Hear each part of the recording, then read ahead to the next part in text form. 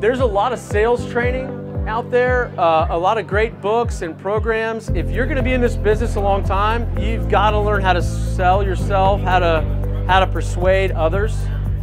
Sales should not be a slimy word for anybody out there trying to grow a business or an investment platform.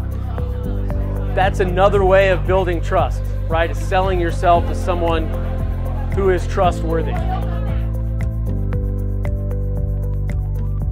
I can't stress this enough, even if you're an army of one or two, people are more important than the real estate. And as you get bigger, it becomes even more important.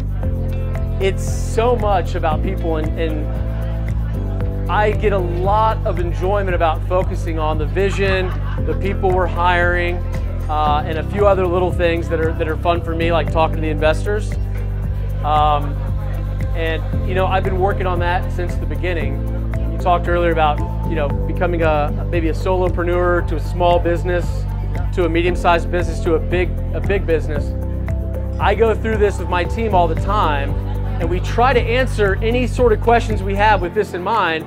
Is we're a big business, we just happen to be a small one today, right? And what would a big business do in this scenario? And I tried to use that perspective even when I had 2, 3, 4, 5 employees.